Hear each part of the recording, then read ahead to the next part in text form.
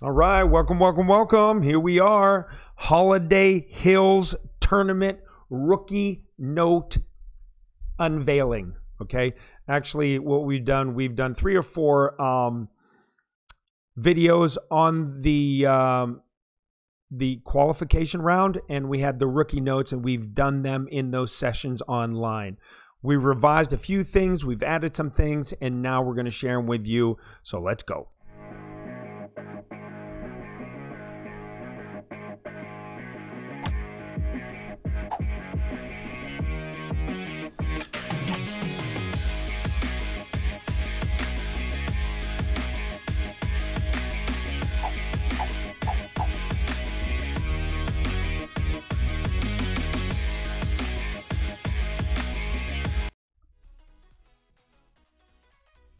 All right, here we are.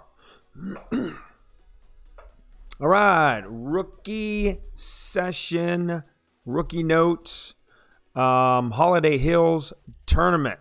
There it is, rookie and the Holiday Hills above that. So with that being said, let's get right into it and get this posted. All right, hole number 1, par 3. You can have couple choices here depending on the account level. I have 2 different levels. The main level, which is aggressive rookie, we're using sniper 5, 6, or 7. And then for the regular or low level clubs, we're going to go Viper 8. We're going to use a katana in both. Shot 1 is 15% at mid adjustment. You're going to bounce it into the green. So the preferred way for aggressive rookie is what we're trying to accomplish is the sniper 7, half backspin, half left spin, ball guide through the hole. Second bounce positioned on the collar of the green, looking for a funnel in the ball guide through the hole, and then take your adjustment and make your shot. If you're going to use a Viper 8 or 7, 2 backspin, 2 left spin, you're going to land that second bounce 8 squares, or the 8th square from the pin. So you're going to be a row, which is equal to where the pin is. Then you're going to count 1, 2, 3, 4, 5, 6, 7, 8 back from that row where the pin is. And then you're going to aim the ball guide at the hole from that point on. Then you're going to do your 15% adjustment at max and take your shot. Again, our preference, you'll see in the green here, the light green highlight, that's our preferred route or preferred chosen club to use, okay? Excuse me. Hole number 2, par 5. Extra mile 6 or 7, big dog 6 or 7. So let me explain real quickly for anybody who's never seen this these notes before. The extra mile 6 and 7, what that means is the 6 and 7 have the same distance in the air and the same top spin. The big dog have the same distance in the air and the same top spin. They're identical. Excuse me. The only difference is in the club accuracy, right? So how many rings or how much wind per ring is going to push the ball in the air, as well as how much curl the ball is going to be able. So if you're going to do a big curl shot, you're going to want more curl than you're going to want less. So we're not going to be curling it too much on any of these shots. So the extra mile 6 or 7, big dog 6 or 7, if you have either of those, you can follow these adjustments identically and you'll be getting similar results. Okay. So just wanted to make that designation. Hole number 2, par 5. We're going to use a kingmaker here just due to the fact we want that side spin on the first tee shot.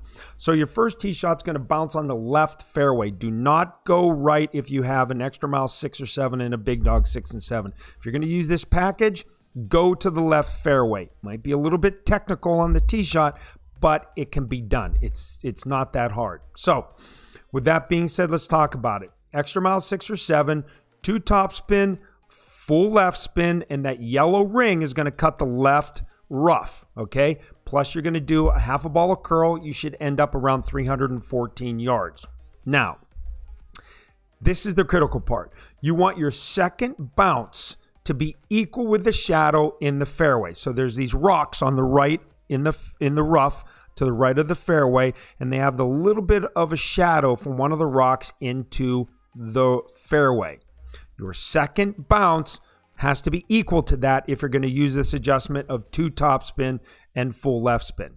Now, what you want to do is do your 2 topspin, your full left spin, and get that yellow ring next to the rough line. Once you do that, then I want you to move your ball guide up or back to be equal to that shadow. Once you do that, you're ready to go. You then can go ahead and say, okay, 4-mile-an-hour wind at 10%, max adjustment. You can make that adjustment and take your shot at that point, okay? So, very critical steps there. You need to make sure you do your top spin, your left spin, put your yellow ring on the left-hand side, and then make sure the second bounce is equal to the shadow on the right-hand side of the fairway. Then when you get to the big dog, you're going to have big dog 6 or 7. You're going to go 1 to 1.5 backspin. You're going to place that at plus 9 yards at max adjustment. Get ready for that wind at max adjustment. The blue ring is just cutting the left rough, and then you're going to aim 1 square left side of the pin, and you're going to take your shot after you take your adjustment for the wind. Okay? Should be either an albatross or an eagle that's within 1 or 2 squares. All right, hole number 3, par 4. This is one of the rough bump tee shots for a eagle attempt. So we're going to go Kingmaker here again. Extra mile 6 or 7. The elevation change is 10% downhill. You're going to do the rough bump driver as your best option. You're going to go extra mile 6 or 7 at max adjustment 10%, 1.5 backspin, 1/2 left spin, and you're going to rough bump it. Now, what's important here, there's that little area of rough between the bunker in front, the bunker behind, and the fairways on both right and left side. So it's kind of like a quadrant. You want your yellow ring all the way into the rough on all sides of the circle. Not any part of that yellow circle can be outside cutting the rough or cutting the bunker or cutting the other rough or the bunker. It has to be inside and all-inclusive in that rough. Then what you need to do is maneuver it to find plus 15 yards. You're ready to go. 10% adjustment for the wind. Adjust for your wind. Hit it perfect. You're going to see a really great camera angle come. Going to swoop around. It's going to have your ball coming at you. It's going to land in the rough. Then it's going to follow you on the left-hand side, and it's going to roll right past the bunker. It's going to roll through the rough and just beautifully roll right at the pin and then just tail off a little bit to the left. Okay? So, and that'll put you 6 squares from the hole for an easy eagle putt. All right?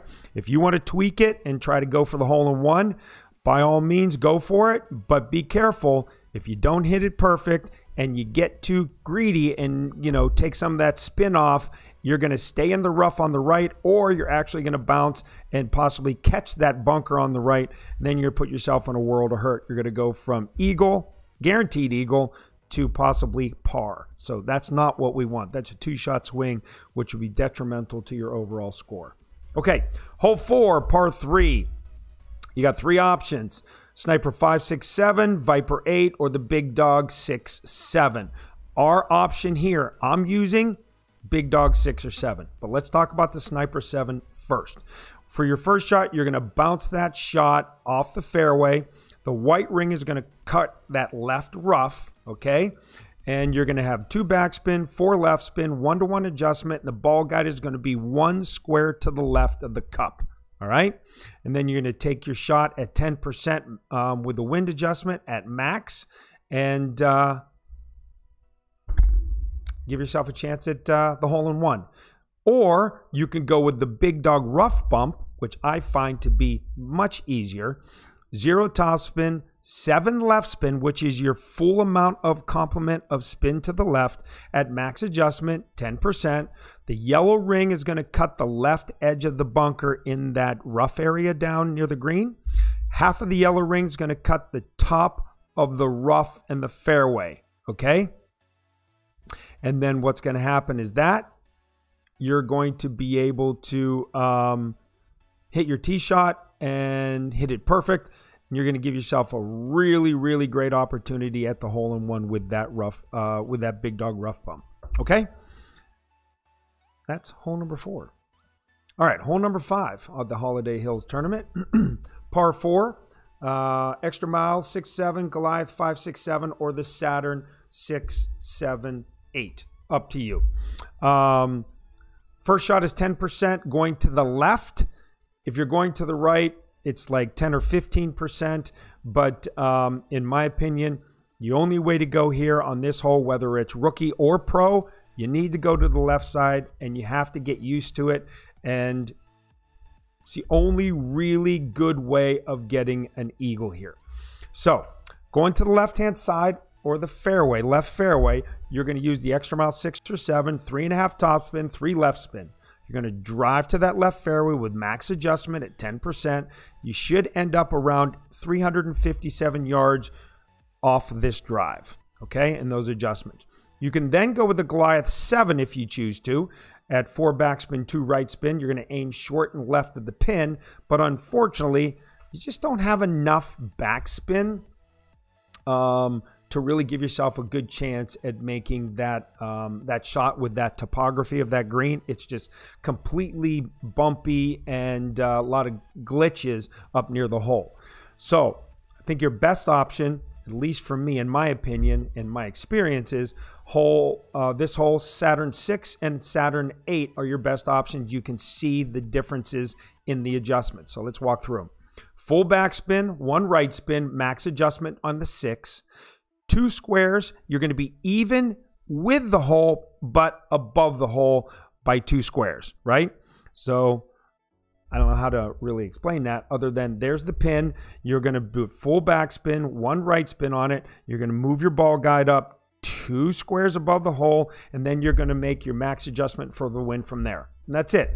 You're going to hit it. It's going to bounce right next to the hole, and it's going to go right down and either be to the left or in the hole. All right? So it all depends on, you know, your ability to hit perfect and your precision adjustment on those ring adjustments, okay? Saturn 8, full backspin, 1 right spin, max adjustment, identical so far. 2 squares even with and above the hole, still identical on the Saturn 6. The difference is you want it to be 1 square past the hole. Because of the additional backspin and the grab, you need that to land 1 square past. So you're going to be 2 squares above and equal. Then you're going to move it 1 square past the hole, further away from you. Then you're going to do your max adjustment for the wind. You're going to take your shot with a perfect shot, and you're going to give yourself a really supreme opportunity to make an eagle there. And that's one on the field that no one's going to catch you on. Well, not too many people are going to catch you on, okay? And if you get that, plus all the other par 4s you're supposed to, plus the par 5s, you, my friend, if you get it on the front and back, you are going to win a banner, okay? So that's my opinion. All right, par 5. Par 5, hole 6, extra mile 6-7, big dog 5-6-7. We're going to use a kingmaker here, and this is the one where you're going to go down and hit it into that little pad, and then you're going to go full topspin or 2-3 topspin, full right spin, half a ball right curl with a max adjustment for the wind. The yellow ring is you'll be cutting that right rough. You should end anywhere between 316 and 320. If you get out to that 320, it's going to make it a little bit easier for your second shot with the big dog, but just be cautious. Anything further than that, those pine trees on the left may come into play. So be careful about going too far on this tee shot. Now, something that might help you to think about before you even get to this hole is when you are setting up, don't try to pull the adjustment back at you. You know what I mean? When you're adjusting for the wind, because the wind is coming from northeast all the way down to southwest. So it's coming from your top right down to your bottom left. And what happens is you have to zoom way out so you can get over the trees and make an adjustment. Don't do that. Just flip the screen all the way around from left all the way circular to the right. And then all you have to do is push the adjustment away from you, okay? And you have no issues. You can zoom really close and you get a really perfect adjustment off that. So that's the tip on that wind. When you're going to adjust, turn from left to right the screen so you can push your adjustment instead of going from right to left and having to pull it over through those trees, okay? That'll save you 5 or 10 seconds on trying to zoom in, zoom out, get the right adjustment. Trust me, you need every second you possibly can on these adjustments with that shot clock being so quick, okay? All right, so that's tip number 1 on that. Shot number 2, big dog 7 or 6 or 7. You're going to use 0 top spin, 5 right spin, max adjustment, quarter ball curl to the right at most, all right? Because you possibly catch the rough down there other than that. And then you can, if you're aggressive like me, put a quarter of the yellow ring on the right rough or into the right rough. Because, you know, if you leave just the edge of the yellow ring on the rough, you have at least maybe a 1 1/4 rings away from that rough when you hit the ball perfect. And you have a lot more room to try to get the ball over to the right side of the green to give yourself a chance at albatross. But if you can't hit the ball perfect, you get nervous on these shots, just leave it in the middle of the pad up there and put your full complement of side spin on it, just a teeny bit of overpower just so you make sure you get past that rough down there, get it on the green. 10, 15 squares to the left of the hole is not going to kill you. Make your perfect putt, and you get yourself a guaranteed eagle, all right? So let's do that. So those are some of the little skill shots and requirements you're going to need on hole number 6. All right, hole number 7, par 3. Again, couple options here. Goliath 5, 6, 7 or the Saturn 6, 7, 8. 20% max adjustment. First shot could be Goliath or Saturn.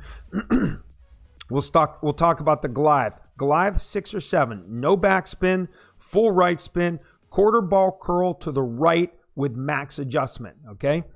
And what I want to do is I just want to highlight max adjustment just to keep it consistent. Orange ring is going to cut the right rough. Make sure the second bounce makes the fairway, okay, or at least the collar area.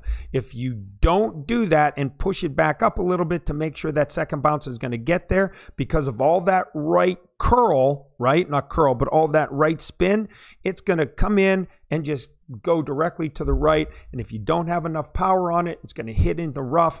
And then it's either going to stay in there or just trickle out and you're going to have a chip shot instead of a potential hole-in-one for yourself. Now, this is where I've only made 1 hole-in-one on these 4 different accounts, and that's using the Saturn 8. Talk about Saturn 6 first. No backspin, full right, quarter ball, right curl, max adjustment. Everything else stays the same with the orange ring cutting the right rough, okay? Make sure that second bounce makes the fairway. Saturn 8, 0 backspin, full right, which is 7 right spin, 7 bars. You're going to be at max adjustment at 20%. The yellow ring cuts the right rough this time. The second bounce is 50% between the collar and the rough. After you set everything up, you make sure that that second bounce is halfway between the edge of the collar and the edge of the rough.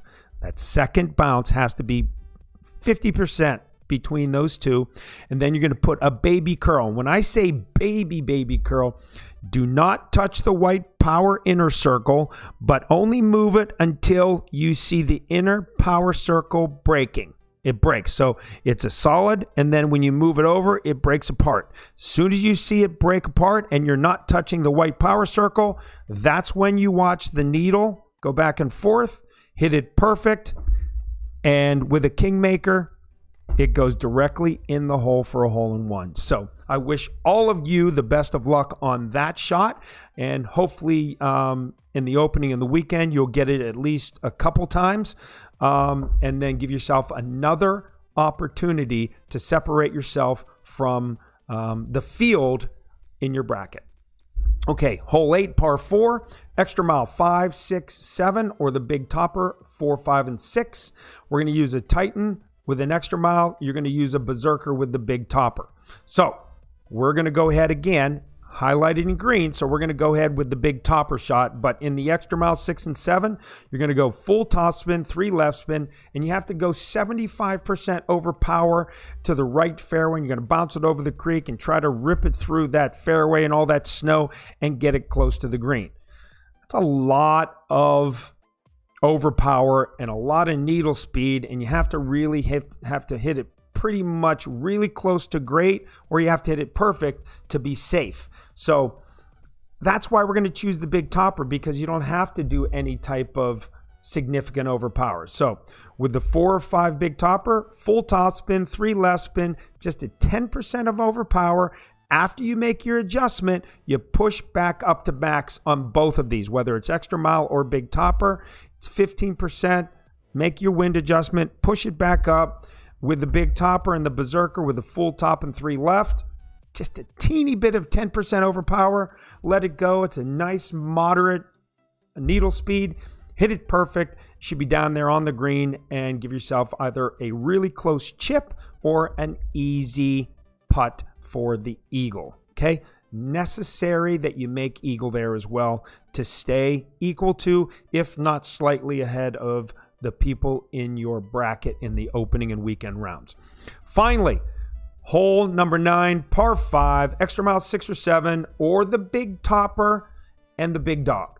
Again, we are choosing big topper because of its distance. If you look at big topper 4 and 5, you get 217 in the air plus 100 topspin, 317. If you go extra mile 6 or 7, you're talking 234 plus 50 is only 284. 284 versus 317 seems like a no-brainer to me, that you're going to get it further down there, giving you the opportunity to not have to hit overpower with your big dog, right? That needle is going to go a little bit faster if you're in the overpower range. So choose wisely on your club selection as well as your ball selection. You need to know your accuracies, your distances, so you put yourself in the best position to get these holes completed in the fewest shots possible. So here we go. 10% on the adjustment. Full top spin on the big topper, 1 right spin, 10% overpower, just slightly overpowered. Should end in that 393 yard range if you don't catch any glitches. I caught glitch on 1 hole, and I only ended up 378, which made it very difficult because you had to overpower the big dog, but we still made eagle, but just a glitch. So be careful of that. You want to adjust for the wind and then push back to max on any driver you're using, okay? And then the big dog, 6 or 7, you're going to go 3.5 backspin, 1 right spin, max adjustment, half a square to the left of the cup, and then just for your wind at max, and hit it perfect. Give yourself an amazing opportunity for albatross. If not albatross, 1.5 squares away for eagle. Click that. Take a look at your score. 16 under should be your score. And if you can replicate that on the back 9, you're going to give yourself a 32. Well in advance, well top of the leaderboard, in my opinion, in your division or your bracket. And then if you can do that replicated score and that effort into the weekend, can't wait to hear about your gold banner, okay? So, with that being said, I can't thank all of you enough. I wish you all the best of luck in the Holiday Hills opening round, which starts tomorrow, or actually 3 a.m. Eastern Time tomorrow morning. And we look forward to getting your comments down below. If you're not subscribed to the channel, consider subscribing and hitting the bell notification so you get more information like this on a regular basis. And then, of course, if you like the content, go ahead, slam that thumbs up for us so we can continue to bring you the best quality content that we can provide here at On the Screws Golf. All right, here we go. With that being said, I hope all of you have an amazing rest of the afternoon and evening, and then good luck tomorrow and into the weekend. From On the Screws Golf, Hank Moore says, see you on the course. See ya.